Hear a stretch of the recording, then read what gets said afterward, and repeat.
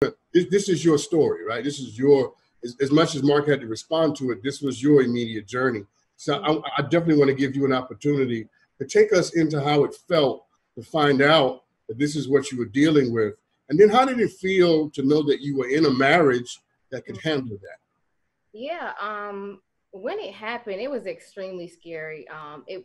We thought we were in South Carolina with my family, my mom. Shout out to my mom; they're celebrating 16 years of anniversary. Hey, mom.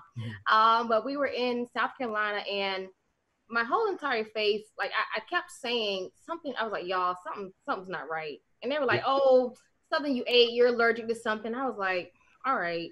But then moments, minutes, seconds later, it just went completely paralyzed.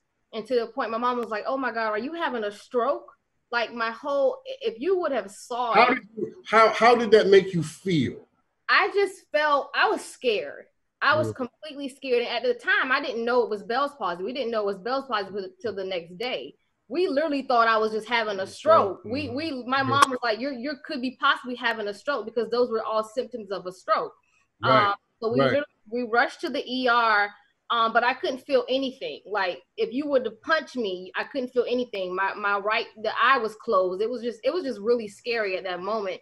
And I felt bad. I felt scared. I went into a major, major depression because, you know, I'm used to, you know, putting on my lashes and, you know, doing my makeup. And at this very instant, I just felt completely ugly. I didn't feel beautiful inside. I went back to that little girl who didn't feel love from her father. And that really took a strain on our marriage because I remember one time Mark had went out right when I was just in the gist of it. And I was home and I didn't want to be on any calls or I didn't want anybody to come to the house. I didn't want no flowers or anything. And he took his mom out to dinner. And I remember texting my best friend BJ and I was like, I'm so upset. You know, I can't go out to restaurants. And I really took it out on him. And it had nothing to do with him, but it was because I was very insecure. I was very insecure about how I looked. And God just had to remind me that it's not about outside appearance at all. It's really about your internal heart. And that's how I believe I got healed so quickly. Because when I went back to my doctor after 3 weeks, she was like she was shocked herself. And she's a professional medical doctor. And she was like, we was expecting this to be 7 years or 7 months, and mine healed in 46 days. But you know, Brittany, I'm sorry to cut you off. But what I want to understand, what interests me about this moment, take me into the moment when you knew that your marriage can handle this crisis. Oh, I knew it when every single day Mark would wake up and pray over my face. He would literally wake up. He had some oil that he probably got from Elder Bessie. But he would wake up every morning and he would pray over my face. He would run me a bath. And like he said, he would speak words of affirmation. He would be like, babe, you don't need them lashes, you know, like you look beautiful. Your smile is gonna come back. But he literally, like, you could see how much I was hurting. You could see it also bothered him. It also was hurting for him. But he knew he had to be very strong for me because what if both of us are weak? You know, that's not how God intended our marriage to be. So every single day he would either bring me flowers, run my bath. Every morning he prayed over my face. And just to really show that agape love in our marriage is like, it through sickness and in health. And that's what we said in our vows, right? So we got to really live it. It was a test of it. And, you know, I thank God for that challenge because it just reminded us of what we can get through together as a young couple. Because this was just like year one, year two. How old are y'all, by the way? I never asked that. I'm 34. I'm 31. You're 34 and 31. You know, what's interesting about everything you're saying is that you have a perspective about marriage and love that's well beyond your years. You know, life has packed a lot into those 3 years. But I'm going to change gears a little bit and ask you what everybody who's cynical like me wants to ask you, and that is, what do y'all do when you're getting on each other's nerves? Who want to go first, me or you? I'll let you you go first. You go. All right, so I have very low patience, like about this a lot. So Mark gets on my nerves a lot. So what we do is, and we're in a very small apartment. I keep it real. I'm sorry. People know that I keep it real. And we're in a very small apartment. So I will either have to go outside for a walk, go for a drive or something, because I just get annoyed a lot. I get annoyed for dishes being in my sink every night. And that's a real thing. Like, we had an argument maybe 45 minutes before this show came on. Why is dishes in my sink and we're about to go live? I have OCD too. But when we get on each other's nerves, Brittany, we can't even see the sink. The sink is not even in the shot. It don't matter. It don't matter. It doesn't matter. I have OCD. The dishes have to be out the sink. They do. They have to be out my sink. It was a busy day. So when you hit the stress level or max, you have to. I'll go for a walk.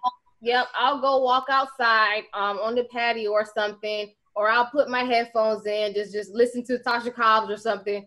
But yeah, I just have to go for a walk or something, because I know my temper. I have a really bad temper. Yeah, that's one thing about us. Mark, what about you?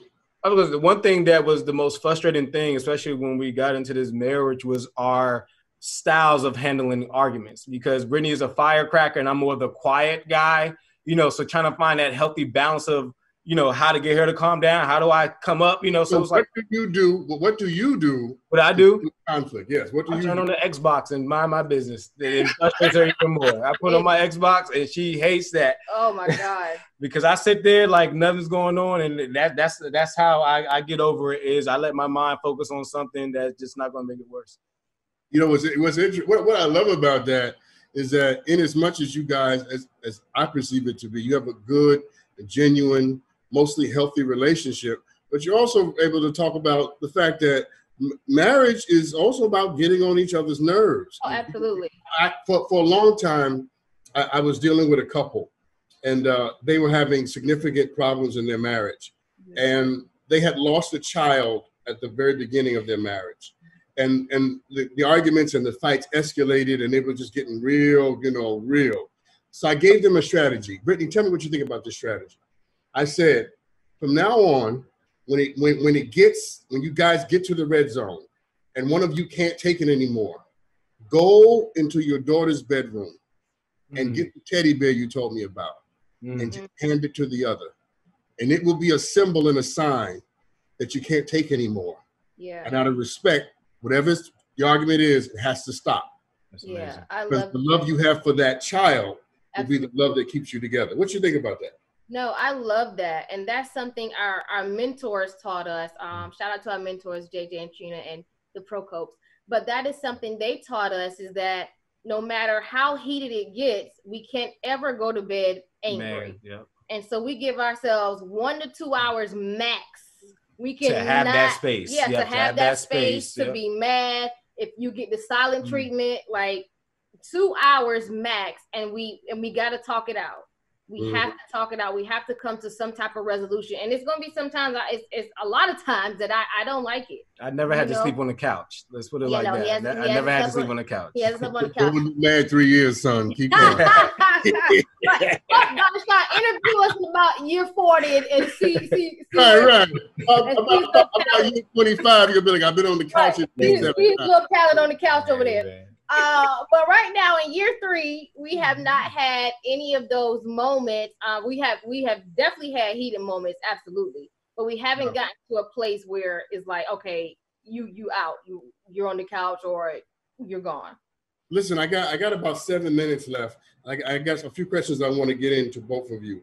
But Mark, what's your advice to young couples who are either dating or engaged or newly married? What's your best advice to young couples?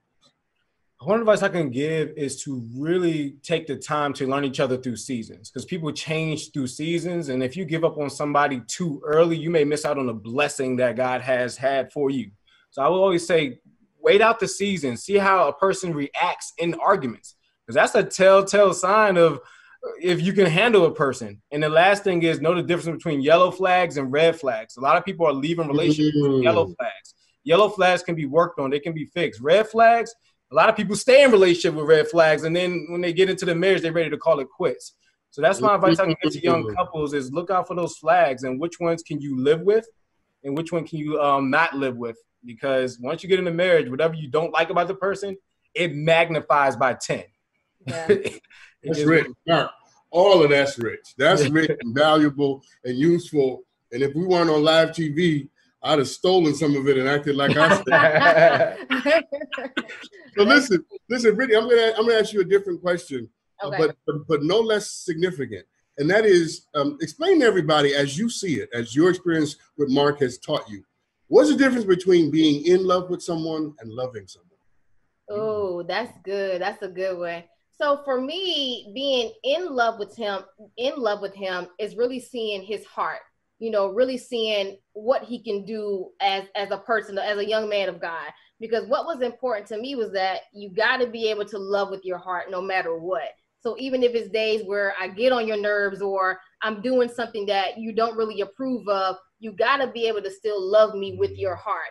And just being in love with you, loving you is just like that day to day, and not every day I'm going to wake up loving you. I just want people to understand that I'm not waking up every single day loving you.